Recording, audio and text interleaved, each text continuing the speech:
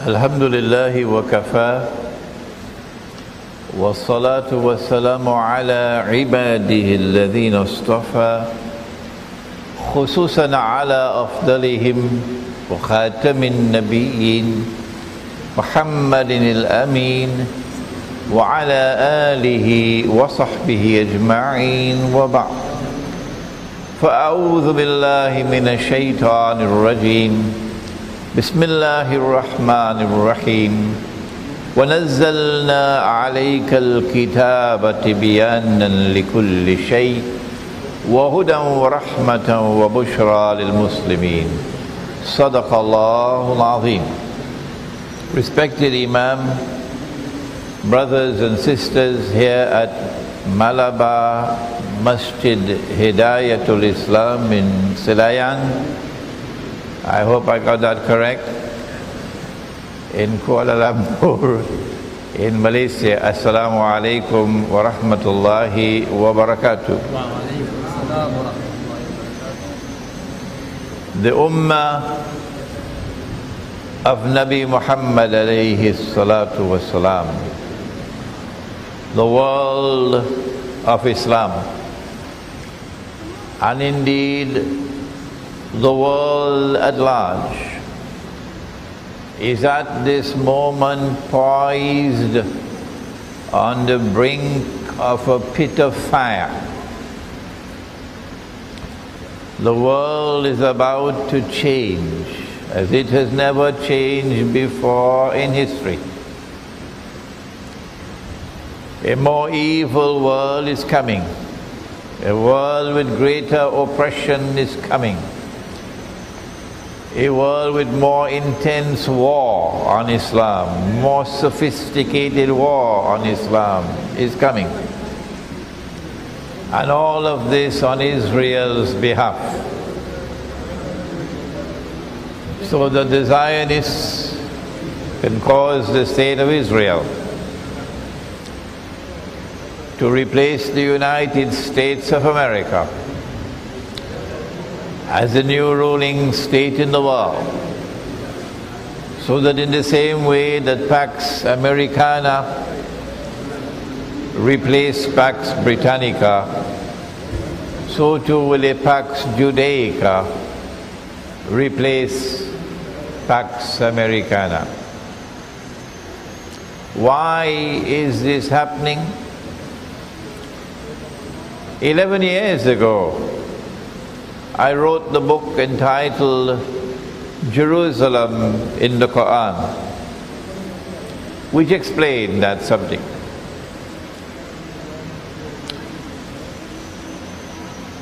If the scholars of Islam do not, at this critical moment in time, explain the reality of the world in which we now live, explain the world that is coming, and prepare not only Muslims but also mankind who is willing to listen to us. Prepare them how to respond.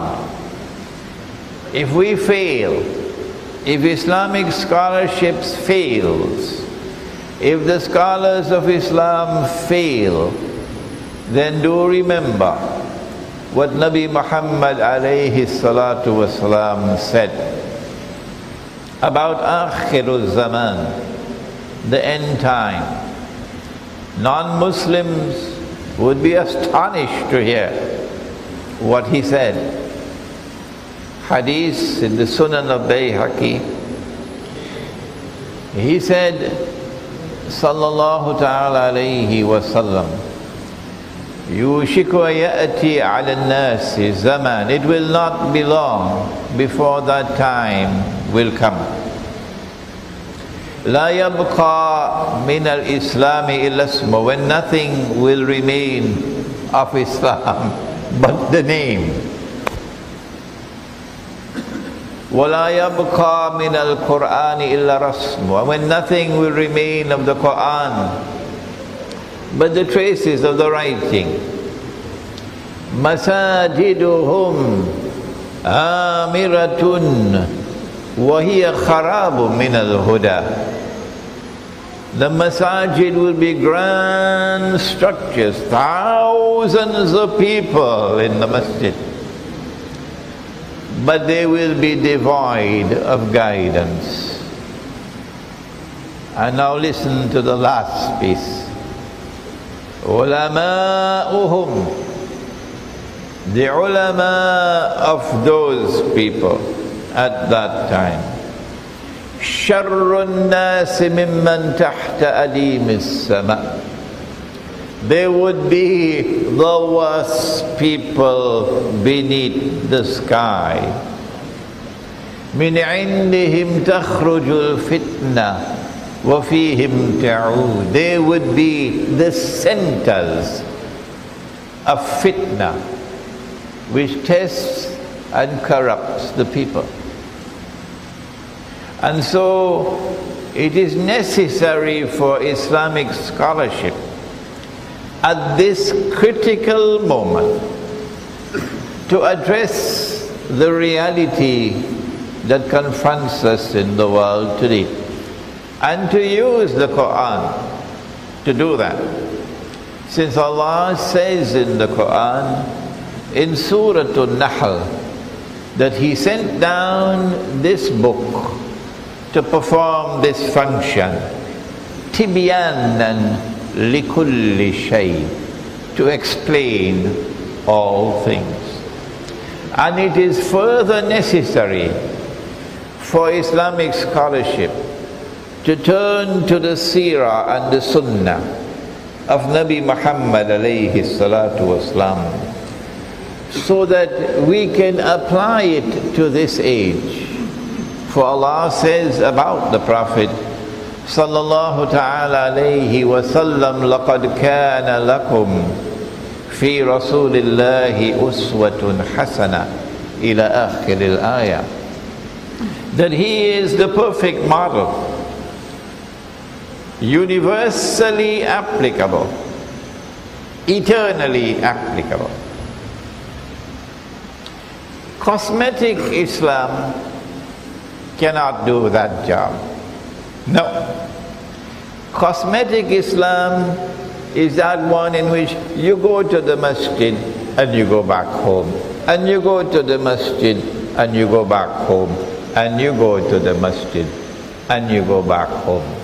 And the same bayan is being repeated over and over and over again for 60, 70 years like clockwork. Cosmetic Islam puts its head in the sand like an ostrich and does not attempt to either study or respond to the world in which we live. And so that cannot succeed in doing the job that we must do. And then there is that Protestant version of Islam, in which there is no critical thinking, no critical thought, how to apply the truth in this age, how to use the Quran to explain the reality of the world today. No, for Protestant Islam, only Allah and His Messenger and the Aslaf, the early Muslims, can explain and interpret. No, Imran Hosein cannot do that, and we will not allow him to do that. But guess what? The world is listening to Imran Hosein, and we say thank Allah for that. Today we address the Sunnah, and we advise and we remind, yes, the beard is a Sunnah, and it is an important Sunnah. Allah did not put the beard on the face of the male by accident. He put the beard on the face of the male with wisdom, so that from a distance we can distinguish who is male and who is female, without having to look at any other part of the body. That's wisdom. And of course, he put the beard on the face of the male so that babies can play with the beard. So if you shave your beard, you're being unjust to your babies. They can't play with the beard anymore. The Sunnah is the clothing that we wear, that is designed to conform to a certain norm of modesty. But this is not the only Sunnah. The Sunnah is how we eat. But this is not the only Sunnah. The Sunnah also includes being aware of the world in which you live. Or to be more precise for today's lecture, to be aware of your strategic environment. You are engaged in the struggle of truth against falsehood. And the forces of falsehood are always going to attack you. But in the end, truth must vanquish falsehood. And so the strategic environment, in terms of the rivalry between truth and falsehood, how to respond to that strategic environment is also the Sunnah. And so today we address a subject you never heard of before, because nobody teaches the subject. We address the strategic Sunnah. And having explained and described the strategic Sunnah, we then apply it to this critical moment in which we now live. And this requires critical thought. This also requires some intuitive thought. And so now, with Allah's blessed name, let us seek to recall this strategic Sunnah. In the struggle between truth and falsehood, between justice and injustice, Nabi Muhammad alayhi salatu wasalam was attacked. War on Islam was waged by the Quraysh, by the forces of oppression and injustice and falsehood and idolatry. And when you are faced with war on Islam, what do? If you are not strong enough, do you compromise in order to continue to live where you are? In order to hold on to your green card, and to hold on to your job, and to hold on to your car and your house? Or do you hold on to the truth regardless of consequences? The Sunnah is that even if you have to give up Makkah, you hold on to the truth and you keep on proclaiming the truth. When that happens, you will have to make hijrah, as so many are now making hijrah from Britain. and from the United States of America, and from Australia, and let us also include Singapore. Because you no longer have the freedom to preach the truth. But when he made hijrah, that was not the end. They did not leave him alone. No, they came after us. And then there was the battle of Badr. And in that battle we gave them a beating. It was humiliating for them, as it is today humiliating to them that our guerrilla warfare in Afghanistan has succeeded against the mightiest force in the world. It's humiliating to them that for 10 years they have given all that they could give to Afghanistan, and yet they have not succeeded. So we were successful at Badr. But they were so humiliated that they wanted revenge. And then they came back at us. Now with the biggest army that they could raise, the Quraysh. They didn't seek help from others, not yet. This is the Quraysh against you. And so they came and we fought at Uhud. And it was a stalemate. They could not move in for the kill because we retreated up the mountain. And so yes, they had the upper hand over us at Uhud, but they could not destroy us. It was a stalemate. So they said that we have avenged for Badr. We have beaten you at Uhud, but the war still continues. And then they came 2 years later with the largest military alliance they could possibly bring together. And this time they came for the kill, to finish off us completely once and for all. But no, they did not succeed. And they had to fold their tents and go back home when the siege did not succeed. And so now you have military stalemate.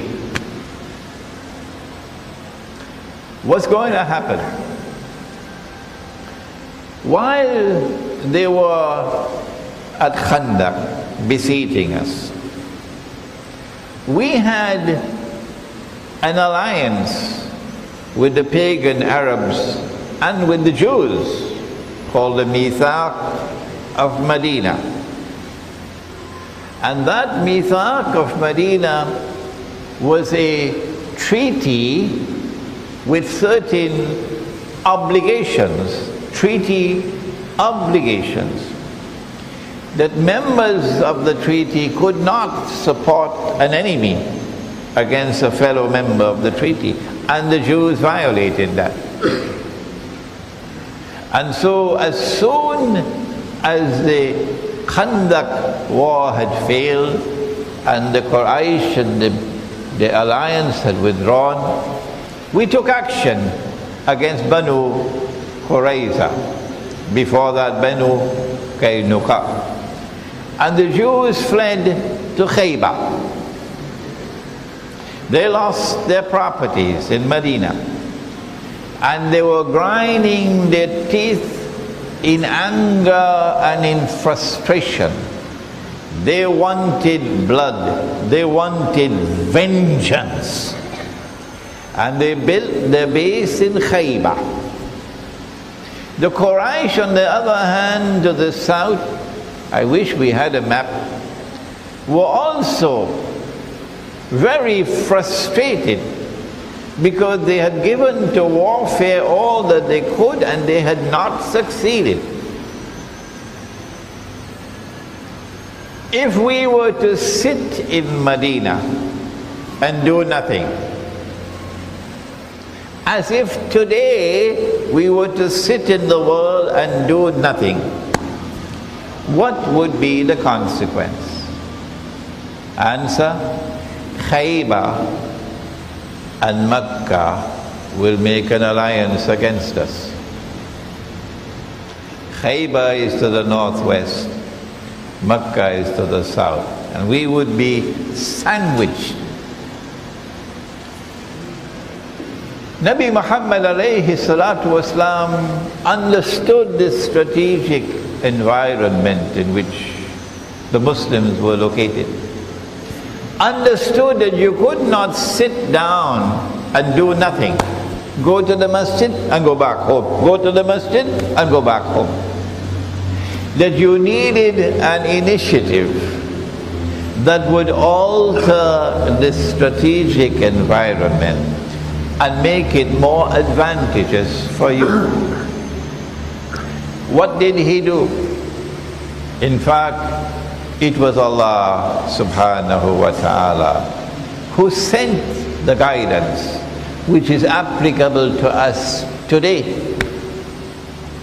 As Israel prepares to launch its attack on Iran and on Pakistan and then on Egypt, Nabi Muhammad alayhi salatu wasalam had a dream, or a vision more properly, in which he saw himself making tawaf around the Kaaba. But the Kaaba is in Mecca, and we in Mecca are at war with each other. How can you go to the Kaaba? But this was a peace offensive that was dazzling in its diplomatic brilliance. He woke up from his sleep, and this is now the year 6 of the Hijrah, and he announced that he is going to make Umrah, to visit the house of Allah. The whole of Arabia recognized the right of every Arab to visit the house of Allah. And if the Quraysh were to block you from visiting the house of Allah, you will win public opinion on your side, and they will be cornered. But if the Quraysh allows us to perform the Umrah while we are at war, they are at war with us, and we go to Mecca and we make the Umrah and we make the Tawaf and we come back home, the whole of Arabia would be laughing at the Quraysh. And so when Nabi Muhammad alayhi salatu wasalam announced that we're going to the house of Allah to make the pilgrimage, the lesser pilgrimage, the Umrah, this was a peace offensive which placed the Quraysh on the horns of a dilemma. On the horns of a dilemma. They could not allow us to come because that would be embarrassing, and they could not prevent us from coming because that would be a public relations disaster for them. It's called the horns of a dilemma, and it is diplomacy at its most brilliant. A peace offensive against someone waging war against you. There was a reason why Allah subhanahu wa ta'ala sent that vision, which directed our attention first towards Mecca rather than to Khaybar.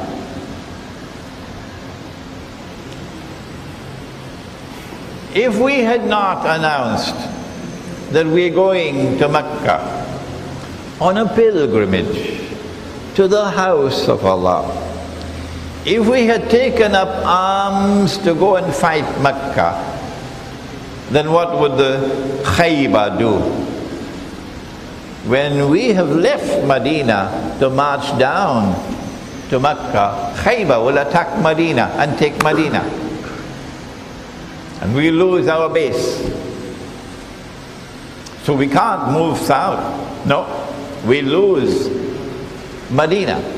And if we were to leave Medina to go and attack Khaybar, what's going to happen? Mecca will come and take Medina, because Medina would not be defended. So we cannot go south to attack Mecca, nor can we go northwest to attack Khaybar, because either of these two will lose Medina. We cannot sit doing nothing, because if we sit, Khaybar and Mecca will form an alliance against us. But if we leave Medina to go to the house of Allah on a pilgrimage, then if Khaybar were to attack Medina, the whole Arab world will rise up against Khaybar. How can you do that to a people who've gone to visit the house of Allah? Have you no shame? We will teach you a lesson you will never forget. The whole of Arabia would have fought on our behalf to defend Medina. This is the brilliance of this initiative, this peace offensive, that we could travel down to Mecca without any fear of Medina being attacked by Khaybar behind our backs. Mecca decided to send 200 men with horses to prevent us from reaching Mecca. And Nabi Muhammad alayhi salatu wasalam was alerted. So he had intelligence, military intelligence, and he took a circuitous route and was successful in bypassing the 200 horsemen led by Khalid bin Walid radiyallahu ta'ala anhu.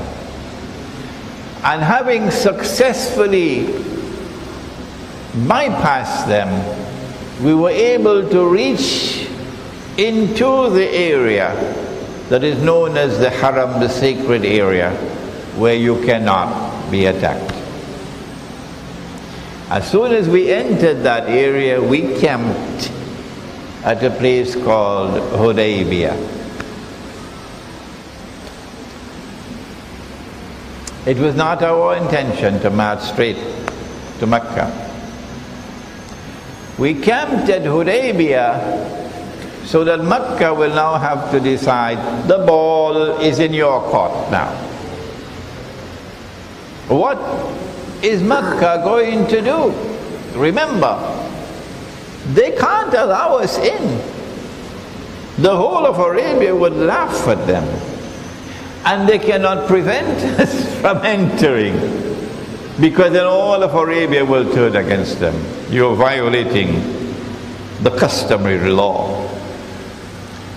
In other words, what we did, MashaAllah, we forced the enemy to the negotiating table. We forced them to come and talk to us. They sent one of their elders to come and talk to us. And he returned with the warning to them, leave this man alone. I have been to the courts of kings and emperors. I've never seen anyone so honored and so protected by his people as Muhammad alayhi salatu wasalam. And this man has come in peace. They don't have any weapons with them other than the sword which every Arab is allowed according to customary law. Leave him alone.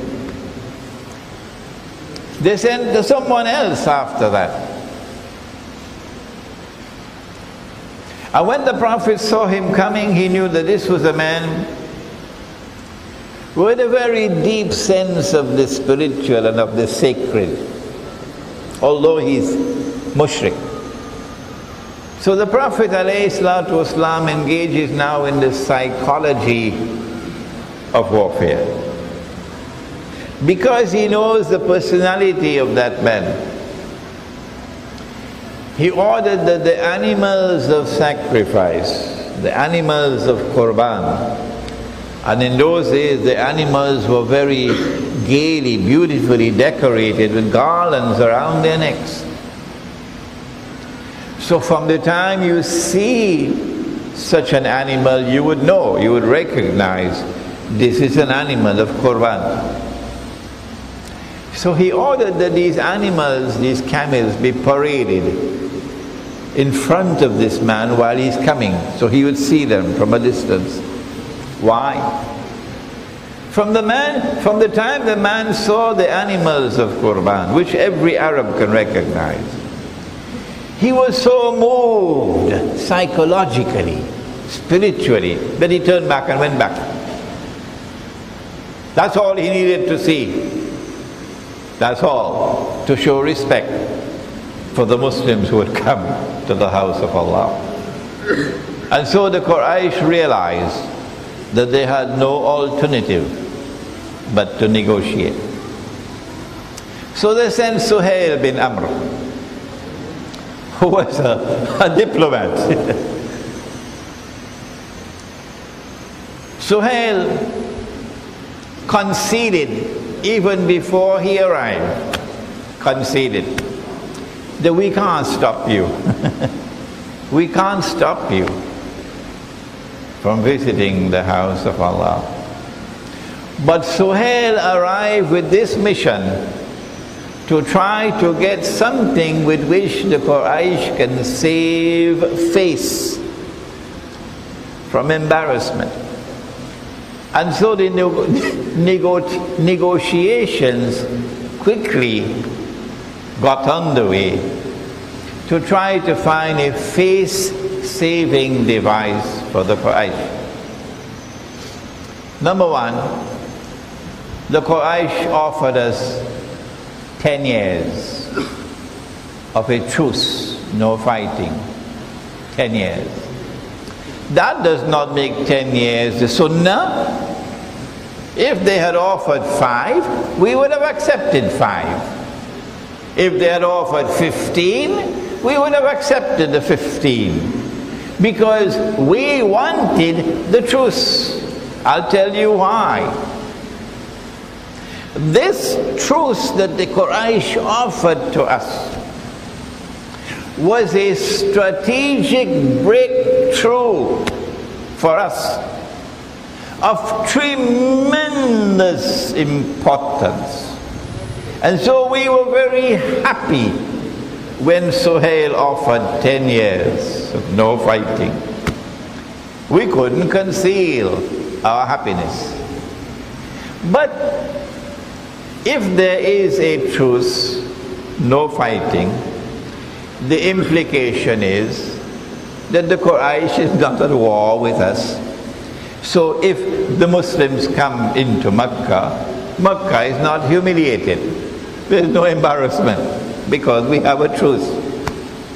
So that was very intelligent of the Quraysh to offer the truce.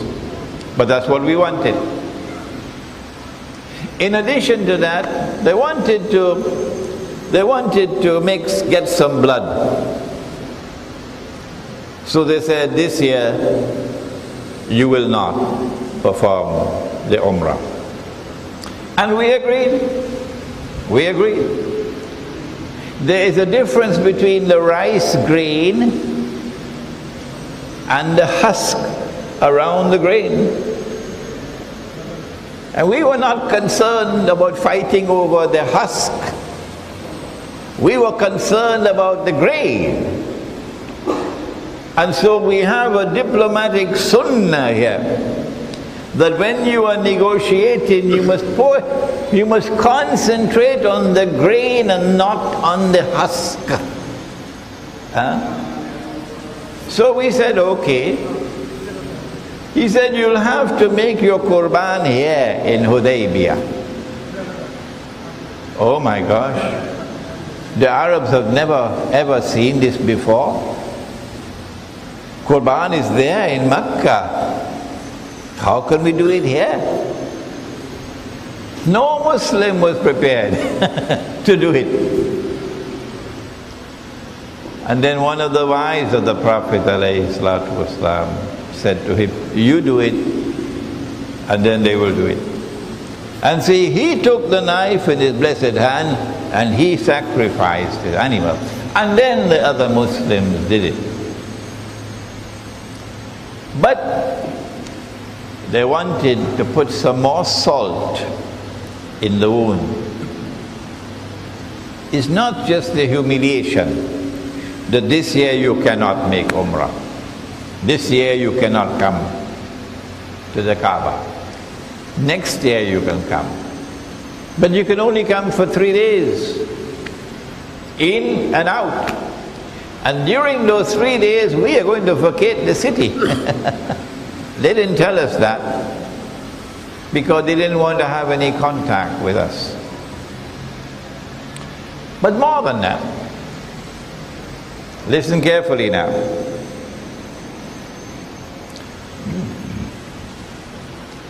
If anyone from Mecca were to leave Mecca, accept Islam and make hijrah to join you in Medina, you will send him back. But if anyone from Medina were to leave you to come back to Mecca, we don't have to send him back. That did not go down well at all with the Muslims. That seemed to be one-sided. That seemed to be advantageous to the Quraysh. Why should we agree to something advantageous to them? But in his wisdom, Nabi Muhammad alayhi salatu wasalam could see more than they could see. That when those in Mecca who are attracted to Islam were to leave Mecca to go to Medina, and in Medina we could not allow them to stay in Medina, where will they go? Where will they go? My gosh, they'll go to a place the Quraysh don't like at all. Oh no. And we would have no responsibility for that. And so we contracted the Treaty of Hudaybiyah.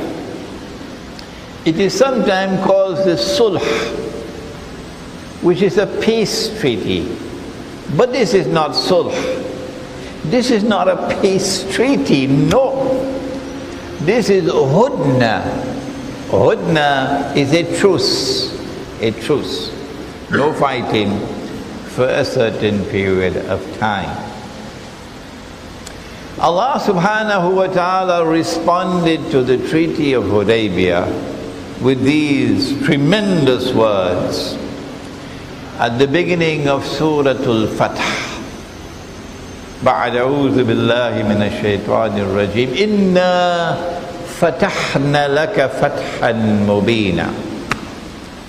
We have given you a manifest victory, O Muhammad alayhi salatu wasalam. Where is the victory? I'll tell you. We returned to Medina, and as a good leader, Nabi Muhammad alayhi salatu wasalam does not speak. Not even to his wives. Sometimes that's difficult, Not even to his wives. He does not speak. True leadership. He allowed the men to rest for 2 weeks. And at the end of 2 weeks, he gives the order. We march to Khaybar. Right away. You don't have 2, 4, 6 days to prepare. Right away we're marching to Khaybar. So there was no time for spies to send a message. There were no telephones in those days, no cell phones in those days. And we marching to Khaybar. This is another initiative, but not a peace offensive. Khaybar is a thorn in our flesh.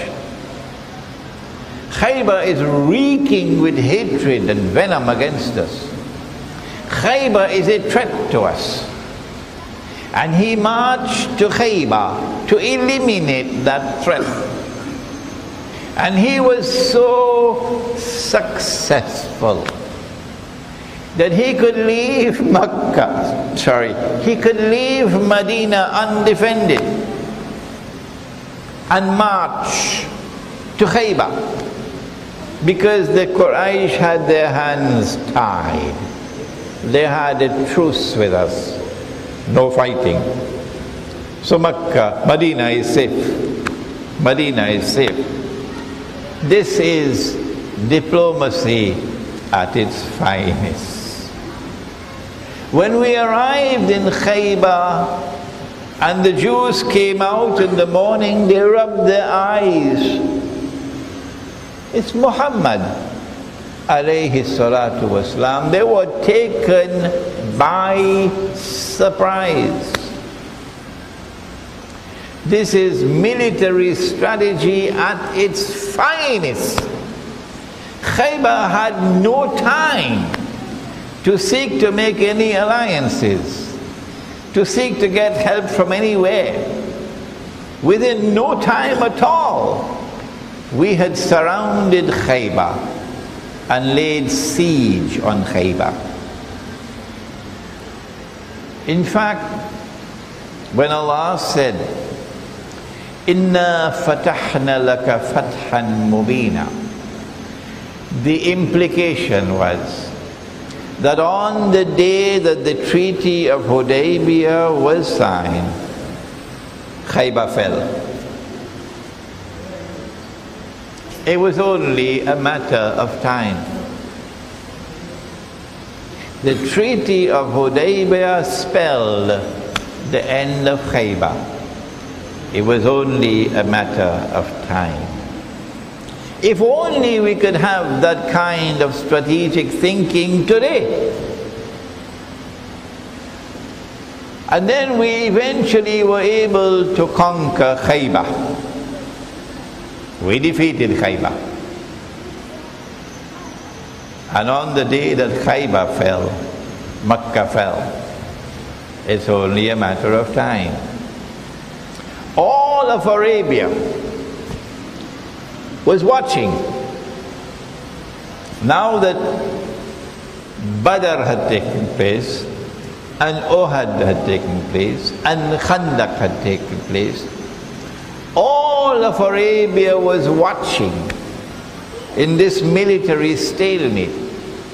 And then when they saw the initiative to Hudaybiyah, and when they heard about the Treaty of Hudaybiyah, and that the Treaty of Hudaybiyah allowed the Muslims to be recognized in all of Arabia on terms that were equal to the Quraysh, because the treaty said any Arabian tribe who wants to align themselves with the Quraysh is free to do so, and any which wants to align themselves with the Muslims is free to do so. And so now we have a political stature, a political status in Arabia equal to the Quraysh. So they were impressed. by what we did at Hudaybiyah. But when we returned to Medina and then attacked Khaybar, and defeated the Jews in Khaybar, that turned the tables in the thinking of all of Arabia. And the Arabian tribes now look towards Islam as a force to be respected and a force to be admired. And one by one, they started to enter into Islam. It was after Hudaybiyah and after Khaybar that the largest number of Arabs entered into Islam. Because of this change in the strategic environment which we had brought about because of our peace offensive against Mecca, and then our brilliant move against Khaybar. There are 2 years now left after 6 to 8. Khaybar was in the year 6 of the Hijrah. And in these 2 years, as more and more Arab tribes are entering into Islam, our side of the equation is growing. And Mecca is feeling despondent that they have been outmaneuvered by the brilliance of Nabi Muhammad sallallahu ta'ala alayhi wa sallam, who was not giving you an Islam. Go to the masjid and go back home. Go to the masjid and go back home. And put your head in the sand like an ostrich and pretend that the world does not exist. That is not Islam. That's cosmetic Islam. And if Brother Imran is speaking like this today, it's not because he has any animosity in his heart for these people. It's not because he wants to embarrass them. They are his brothers. And he admires them for their faith and their piety. All that he wants to do is to give them a wake-up call before it is too late to wake up. Nabi Muhammad alayhi salatu wasalam is giving to us this diplomatic brilliance, an understanding of the strategic environment, and an initiative that succeeds in changing the strategic environment and making it more favorable for him. And hence giving to us a sunnah that we must do the same. You cannot do that with Protestant Islam, which says that the only thing we have in Islam, the only interpretation and explanation is that which comes from Allah and His Messenger and from the Aslaf. And if it has not come from them, then no one else can come with it. There's nothing new to be taught. And so no critical thinking, no creative thinking, no creative application of the strategic sunnah in this critical moment in which we are now located on the brink of a very pit of fire. One of the tribes that was allied with the Quraysh attacked a tribe which was allied with the Muslims. And blood was shed, and a few men were killed. And so the treaty has been violated. Once the treaty is violated, then we are no longer in a state of truce with you. Because this is a law, a universal law. Pacta sunt servanda, they taught me when I was a student of international relations. Pacta sunt servanda, treaty obligations must be honored. Well, that's the first verse of Surah Al-Ma'idah, the very first verse. Honor your treaty obligations. When you give your word, you must keep your word. And so now the treaty is violated. We no longer are under any obligation to remain in the truth. And the Quraysh realizes that. But the Quraysh does not want a resumption of war. Do you see how the tables have turned? Just a few years ago, they were beating the drums of war. And they are marching to Badr. The rich people's army, the state-of-the-art weaponry. 1,000 men singing songs of triumph. But now, they want the treaty to remain in force. They don't want the resumption of hostilities. So Abu Sufyan himself, the leader, because Abu Jahl is gone, Utbah is gone, so many others are gone. Abu Sufyan himself travels to Medina to meet with Nabi Muhammad alayhi salatu wasalam. But when he arrives in Medina, he gets a surprise. Muhammad alayhi salatu wasalam refused to speak with him. Sometimes silence can mean so much. So when you continuously send an email to me and you do not get a reply, you must know.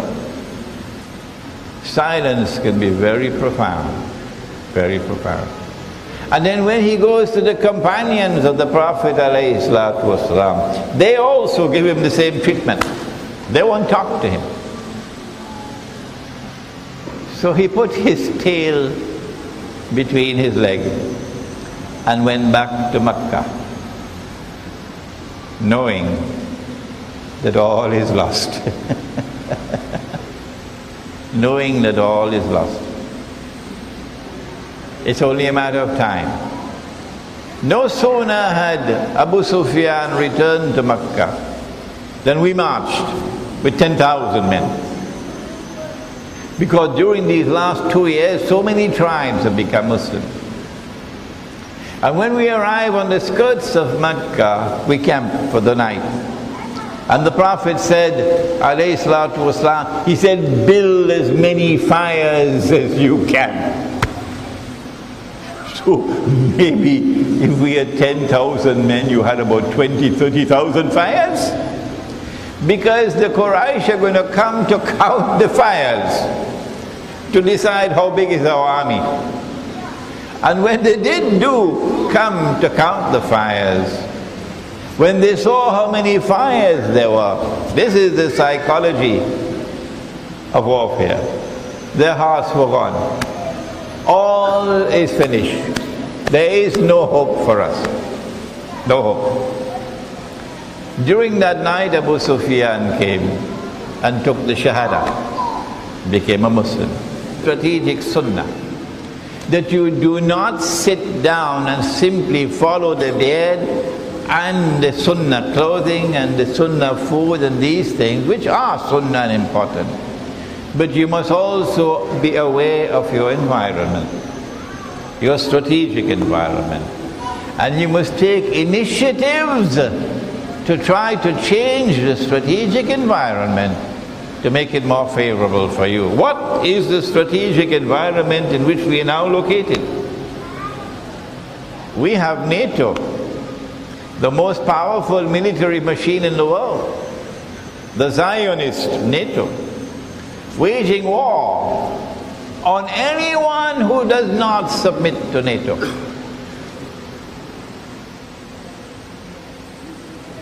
That's what they're doing. And they're now about to move in for the kill. Wage massive war on the Arabs in particular, so that Israel can impose its political and economic dominion over the Arabs in particular, and then over the rest of the world. That's the game plan. What do we do? What do we do? He told us what to do. Nabi Muhammad alayhi salatu wasalam, he told us what to do. Hadith is there. No one has criticized this hadith as being da'if or fabricated. He said that you will make an alliance with Rome. Who is Rome? Rome is in the Quran. Alhamdulillah that Rome is in the Quran. And Rome in the Quran is the Christian world. But the Christian world is of two sides. There's Christianity of the West, where you have the Roman Catholic Church in Rome and so on, and the Protestant Church. And you have Christianity of the East, which was the Byzantine Empire. This one celebrates Christmas on December 25th. This one does not. This one has Christmas on January 9th, I believe. He said you will make an alliance with Rome. If you believe that Rome is NATO and Rome is the Anglo-American alliance, please make an appointment with a psychiatrist. You're crazy. Rome is the Byzantine Empire, which had its headquarters in Constantinople. And when we conquered Constantinople, then the patriarch of this Eastern Christian Orthodox world, he announced that the headquarters are now shifted from Constantinople to Russia. I didn't do it, he did it. And so Rome today, they recognize Rome today as Russia and the alliance that is with Russia. But Russia is also part of the Gog and Magog. And so we have to recognize that we have a fairly complex situation here, needing a lot of thought. That there's one face of Russia which is Magog, and there's another face of Russia which is Rome. And it is with Rome that we're going to make our alliance. That alliance is already coming into being. It's not Saudi Arabia that is making the alliance with Rome. It is not Protestant Islam that is making the alliance with Rome. No. The alliance with Rome has started with Iran. Iran is making the alliance with Russia in fulfillment of this hadith. And you say that the Shia are all kuffar? Go back and do your homework. Pakistan is now moving into an alliance with Russia. And when NATO launches her big wars, there's going to be civil war in Turkey to get rid of NATO. And the Turkish government won't be able to stop it. And the Turkish Muslims are going to make an alliance with Rome. And that's the conquest of Constantinople that is coming. And so we end now, having first explained to you the strategic Sunnah. We have now applied that strategic Sunnah in a very preliminary way, that in order to change our strategic environment, we need to follow the hadith and make an alliance with Rome, which will strengthen our hands against those who are waging war on Islam. We pray that Allah subhanahu wa ta'ala may guide us on the right path and bless our efforts with success. ربنا تقبل منا إنك أنت السميع العليم وتب علينا يا مولانا إنك أنت التواب الرحيم برحمتك يا أرحم الراحمين آمين.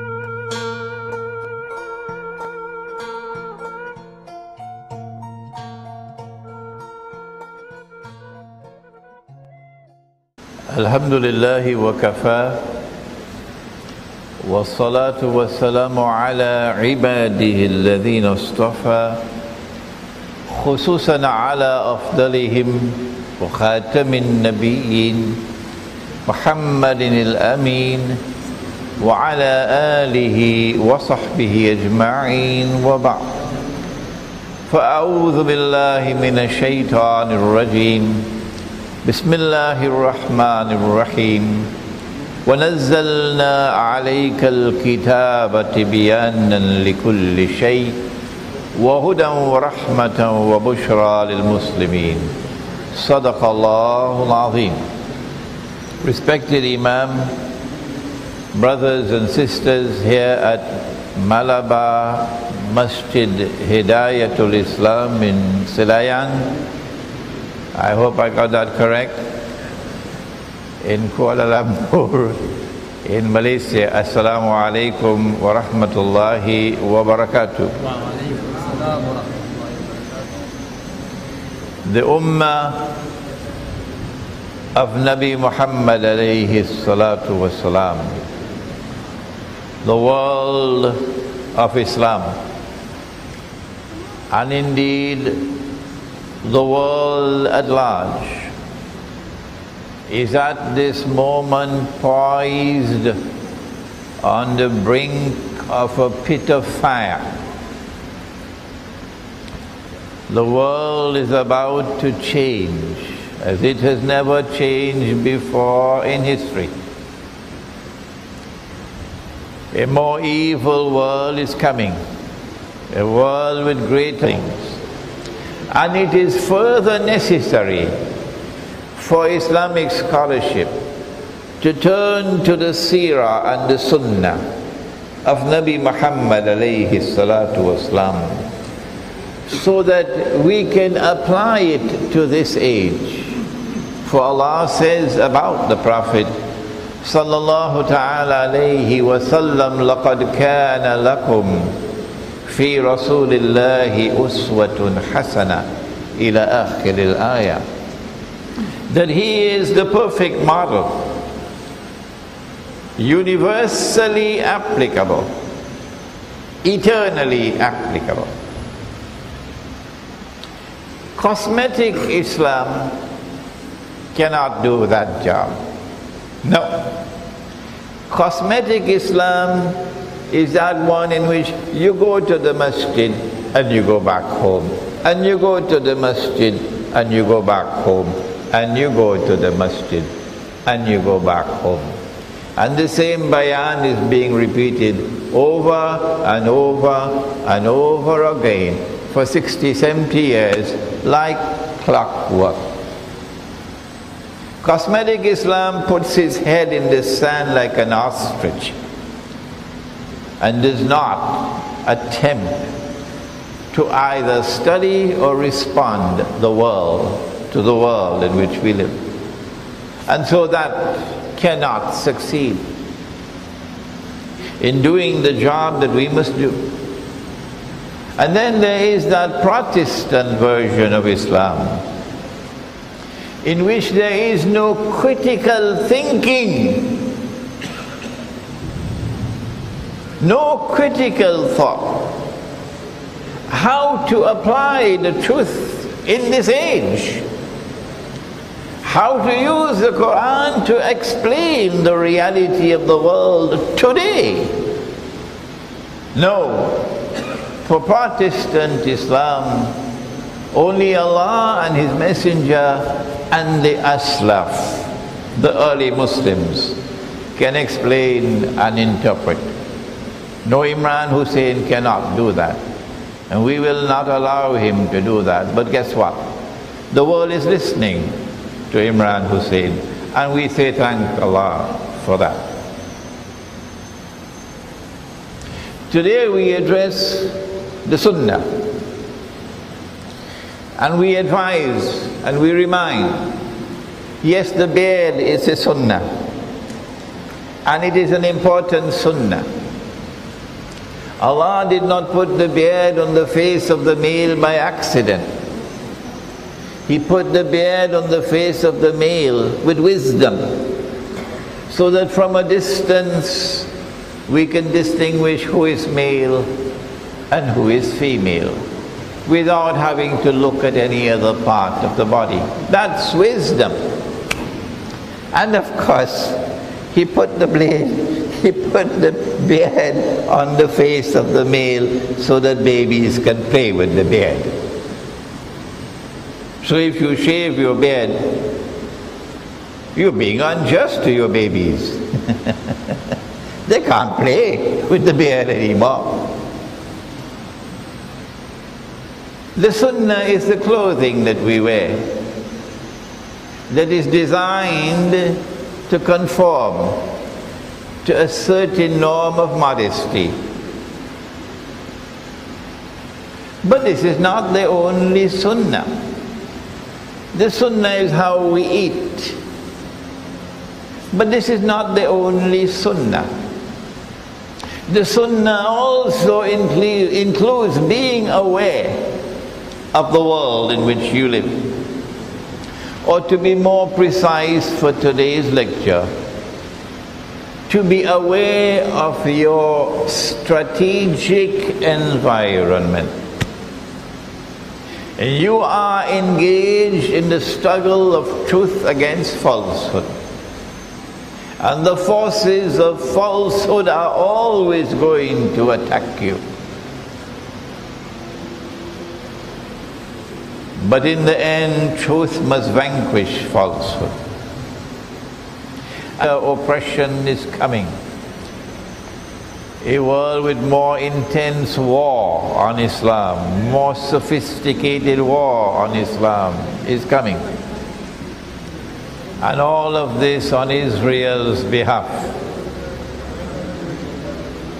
So that the Zionists can cause the state of Israel to replace the United States of America as the new ruling state in the world, so that in the same way that Pax Americana replaced Pax Britannica, so too will a Pax Judaica replace Pax Americana. Why is this happening? 11 years ago, I wrote the book entitled Jerusalem in the Quran, which explained that subject.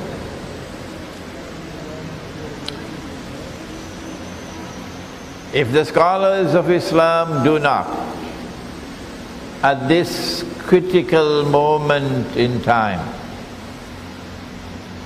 explain the reality of the world in which we now live,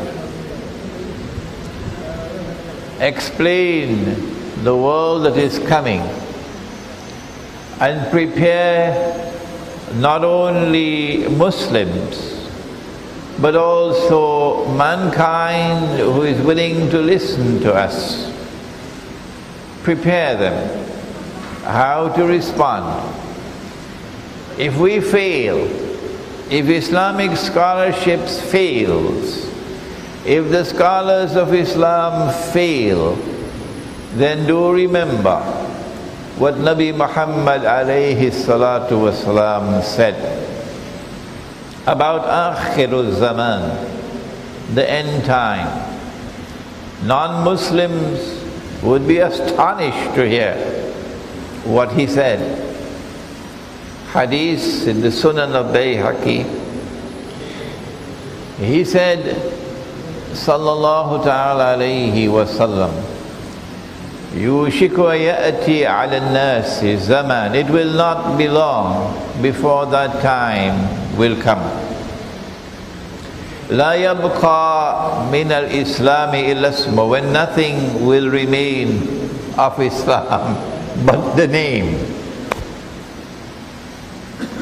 وَلَا يَبْقَى مِنَ الْقُرْآنِ إِلَّا رَسْمُ, when nothing will remain of the Qur'an but the traces of the writing. مَسَاجِدُهُمْ amiratun wa hiya kharabun min al-huda.